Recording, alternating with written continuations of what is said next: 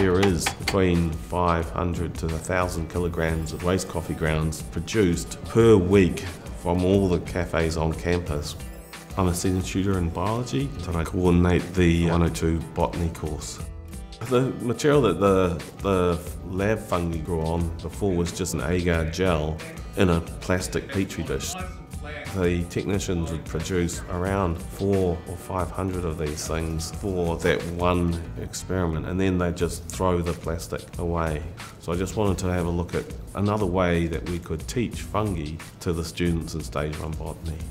So I chose coffee grounds, and with the help of the supplier of the spawn, I designed an experiment and I trialled it out.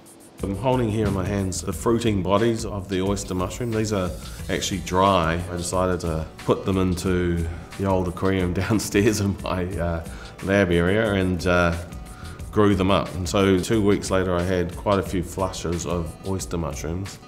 The coffee ground mixture that the students use is about 1 kilogram of coffee grounds, 100 grams of mushroom spawn and about 100 grams of water. Using the coffee grounds does make them think about waste, and especially waste around the university as well. We need to look at it, and I think that the students really do get on board with that. They're actually taking a waste product and have the potential to grow a food source from it. We had planned as a group to have a little mushroom party, make some pizzas and stuff like that, but no such joys yet. Not yet. As it progressed, I did really enjoy the fact that the students got into it. I thought it was cool that we used coffee grounds from the university cafes.